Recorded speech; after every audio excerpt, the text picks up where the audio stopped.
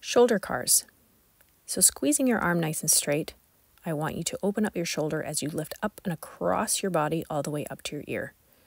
Once you get to the top, you're going to start to rotate inwards and continue that arm back and out to the side. Then you're going to reverse the direction and up and open as you come back toward the front.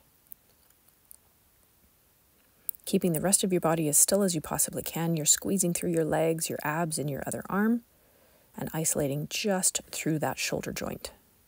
The purpose of the shoulder car is to rotate as much as you can through that whole range as you go up to the front, out to the side, and back behind you.